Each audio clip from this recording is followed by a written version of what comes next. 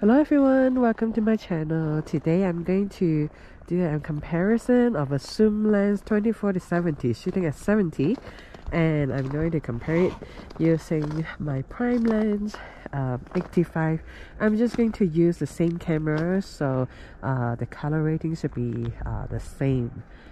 I'm just going to use an adapter of this Sigma MC11 for my 85 prime lens. Full body. 1, 2, 3. Okay, I'm gonna come up to like a half body shot. Maybe I turn to one side and look. Yes. Nice. Yeah. Cool. Okay, more like a headshot right now. Okay. Yeah, just headshot. Okay, I'm going to use my 85. Okay, now I'm coming up to a half body. Nice. Okay, I'll come up to a headshot.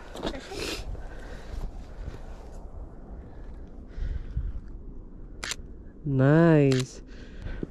So now I'm going to shoot with the same distance with two lenses. So this is the 85. Alright, I'm just gonna shoot from knee up with the 85. Okay, 1, 2, 3.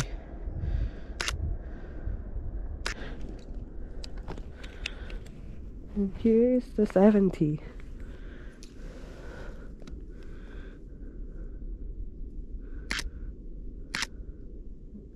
Cool. Hi, so I'm back from the photo shoot and got some photo edited. These are all edited photo. The yellow one there from the 70 Sigma art lens, and the blue highlighted one they are 85 1.8 prime lens. So I will still show you guys the unedited photo as well. On the right side you can see the ISO and shutter speed. Before I show you guys the photos, I just want to mention that I shot with aperture priority mode in this photo shoot instead of manual mode. Usually I shoot with manual mode most of the time just to have more control of the ISO and the shutter speed.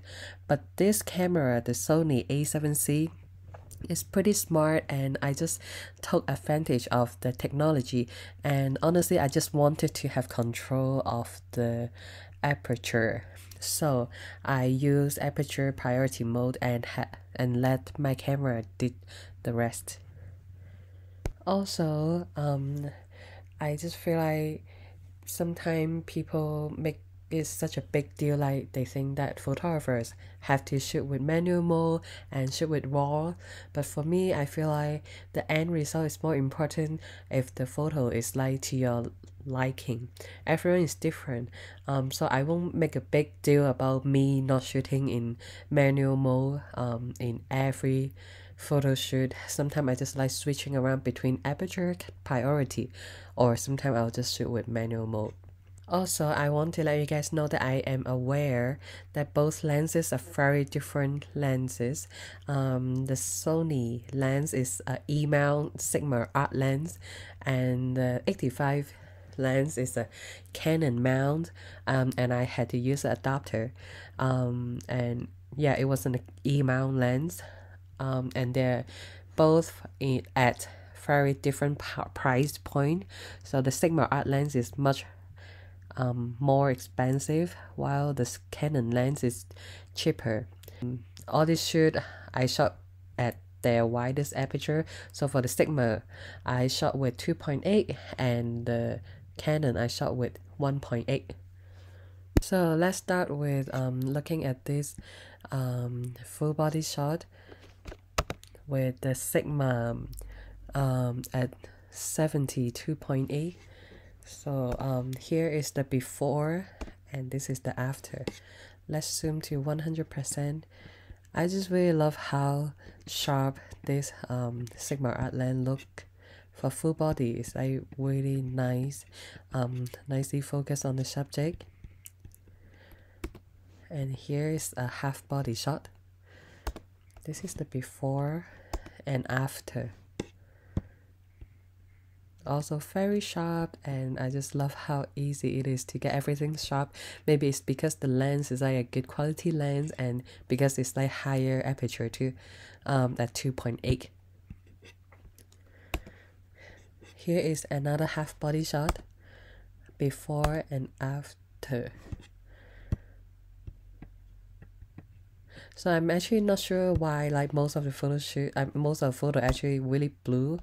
I think we shot pretty early before the sun was here, so yeah, or my camera I wasn't set it right for the white balance, but they're like really easy to fix when I get to my editing tool on Lightroom.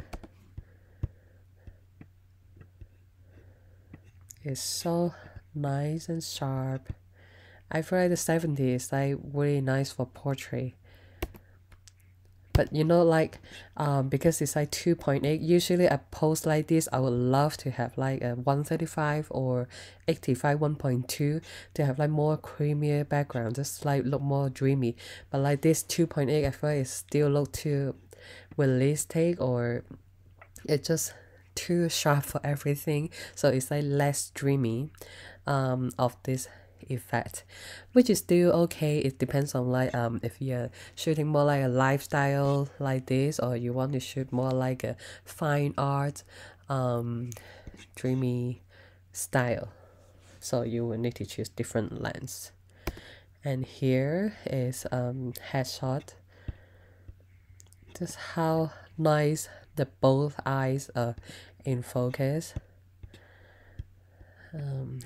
Yeah, some hair and skin, everything is so sharp. Let's see the before and after. Before and after. This next one, I just had the model to take off her jacket. It was really cold, but she still took off her jacket, and we got some photo shoot with her cute outfit. And here's another at 70, the Sigma art lens. Before, after, full body shot. Before and after, 100% zoom, very sharp, and yep, nothing wrong with that. I think it's just like a good portrait lens. 70. You see, like posts like this, I would usually prefer having my 135 or 85 1.2 just to get like more creamier background. This to me is still too like clear of the background. But it's okay if I only can bring one lens to a photo shoot. Then this 24-70 is possibly, I can live with that. Just how beautiful the quality is. Like I told you I was only shooting with aperture priority, and my camera just locked on the subject eyes and helped me get in focus, and the photo shoot was done in less than 20 minutes. Before and after. Here's a headshot with the 70. I just really enjoy using this the Sigma art lens, the Sigma lens. They're really quick and easy to get in focus. Alright, so here is the first photo of the 85 Canon 85 1.8 lens. Usually I would just use my 85 1.2 if I'm doing a more like prime lens, like more focus of a theme. Then I would use my 1.2, but for like a little comparison, or like to be more portable, then the 1.8 will actually do the job. And here shooting with 1.8 with the full body, I would say that it's not as sharp, but overall I think it's still acceptable, because this lens is actually much cheaper than the Sigma art lens, so I can accept that it's not as perfect as the other lens. Also, with this 85, I'm shooting at 1.8, so if we are going to see the side by side, let me see how do I click. Yeah, we can see this side by side. So on the right is the 85, on the left is the 70. You can see the 85 is actually creamier in the background, but the 70 is sharper, which makes sense because 70 I shoot with f2.8, and it is a more expensive lens too, so I expect it to be much sharper. But for 85 1.8 and the cheaper price point, I think this will do. If I want to get like my subject more sharp, then for full body, especially for full body, I will probably go up to like 2.8 or 2.2 to get it more sharp. But like at 1.8 full body, we're talking about 1.8 or 1.8 for full body, this is actually pretty good performance.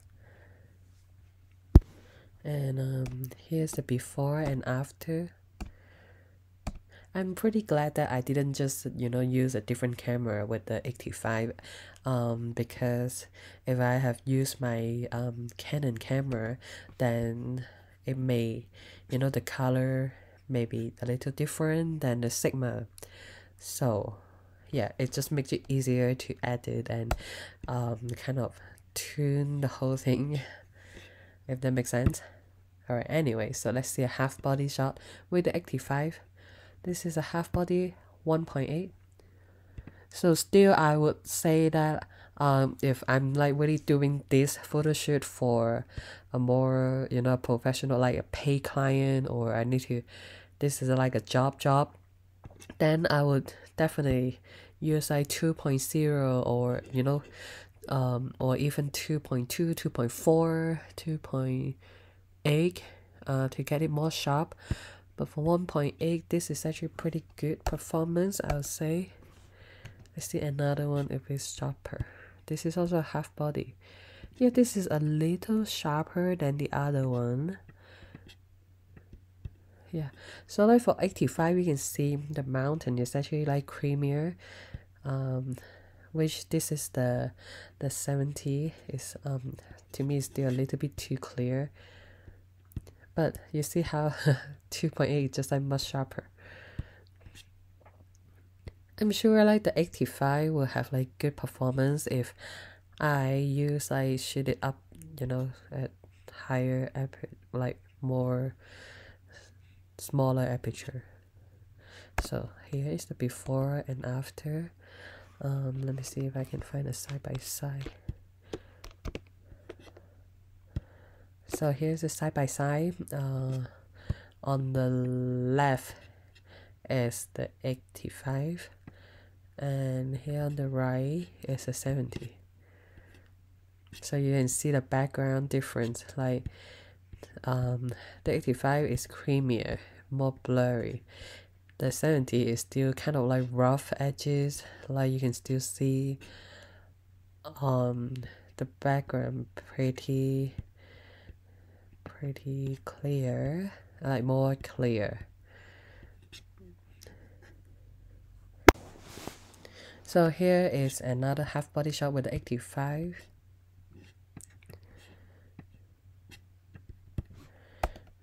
Before and after. I think like if you're on a budget and cannot buy a Sigma Art or a Sony G Master, those higher price point of the 20, 40, 70, 2.8 lens, then you settle down for a cheaper prime lens. It will still give you a good performance if you bring it to a photo shoot. See, like this headshot with the 85 is actually just focused on one eye, while I remember the 70 focus on both eyes. This is the 70. Yeah, both eyes. Actually, the whole face is in focus. So I wonder if it's like because I shot in 1.8. So I think the lips is in focus. The one eye is in focus. Okay, so here's the before and after. So let's see another headshot. See if, yeah, I think it's only one eye is more in focus. This is not bad, I can see the eyelashes, but this eye is more in focus. Yeah, the face is pretty good. Get in focus before and after. Let's see here. Oh, okay. Yeah, I think right here, this eye is in focus. Huh. Interesting to notice.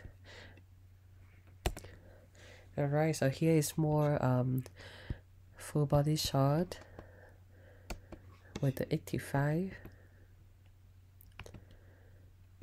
half body shot, before, after.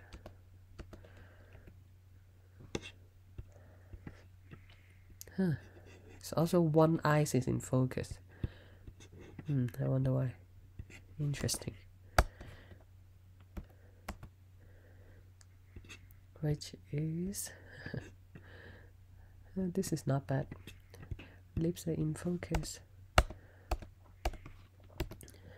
So in this last two photo, I shot in the same distance. So standing in the same distance, this is the 85 how it looked. So it's kind of like knee up, while the 75 is get more of the leg. But you know, it's not like too big of a difference. It's not like 85 versus 35. So, but I think if I can only bring one lens, portrait lens, I will say that the 70, I mean the 20-40-70 can do the job. I'll say that it's probably better to do like a two people, you know, to do portrait for a couple. Because for like a single, a solo, for portrait, I would say, to me, to my liking, I think the background is still too much is showing. I would like something more like blurry. Yeah. But I think everyone has different liking. But if I'm only gonna bring one lens, it will still be the 20-40-70 instead of my 85. But I think 85 is gonna be like, well, especially my 1.2L lens is gonna be more like a winner for a more romantic feel, more dreamier, and I don't have to worry about I just want to shoot with 50 or go down to 35 or 24. All this so-called distraction. So yeah, there's pros and cons. It's all, both are good lenses, prime lens and zoom lens. I like them both. It depends on the situation which one I'll choose, and it depends on what style you are going for. Let's see if I can do a side by side here. So here is the same distance, same position. The left one is 85 and the one on the right is the 70. I really like the light just shine through after I changed my lens, and then the sun was rising. Just like really beautiful lighting right here. Here is a before and after of the 85, same distance, and here is the before and after, same distance with the 70. So please let me know what you guys think. Do you guys still prefer prime lens more, or are you guys like me, kind of like loving zoom lenses more?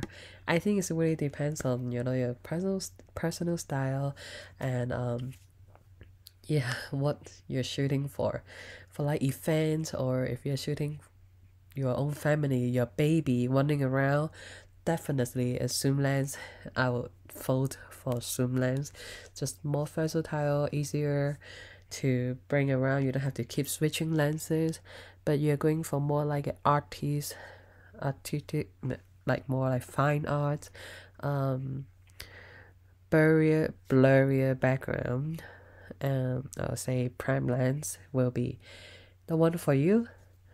So I hope you guys enjoyed the video, and I hope this somehow somehow help you to pack your camera bag or check out your check out your shopping cart. Yeah, thank you so much for watching, and I will see you guys in my next video. Bye. Let's go up here. I think this is more so you can stand inside. Good. Shoes for this. Oh, I love this right here. It's beautiful. Oh my gosh. Yes.